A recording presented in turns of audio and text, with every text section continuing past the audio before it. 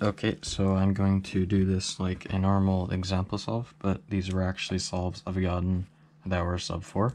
So I might do something a bit inefficient, and that's because it was a real solve, and I don't have time to look around and think.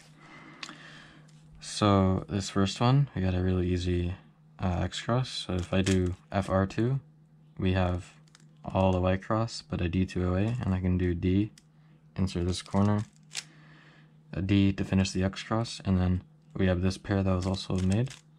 Insert that. I'm going to rotate, and then we have this other 3 mover, U prime, and then I'm going to rotate and solve these two. OLL, and then PLS skip. That was 3.55 seconds, and that was around 9.5 TPS, so solid, considering it is a PLS skip.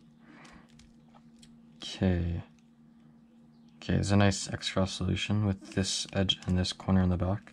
So, and also this isn't going to be disturbed, so it's a very, very quick start. So if I do R prime, G prime R, I have my 3 cross edges in, and then this corner. So I can also just do D2 R, and then this solves this, and then D2.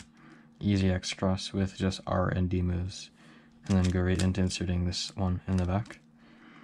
Another one is made, insert like that, and then these two, and then I could have canceled into OLL, but I didn't, so I inserted, and then I did this, and then R prime. Okay, last solve.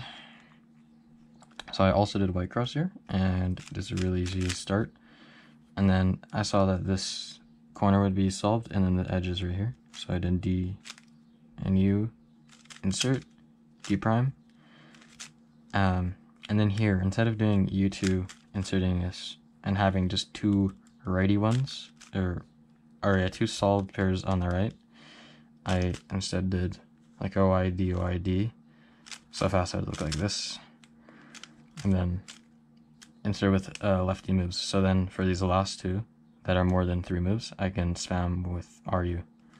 So I'm going to start with that one, and then these 2. And then actually I have a winner variation here, and then a PLS skip. That was 3.81 seconds, so around 10.2 TPS.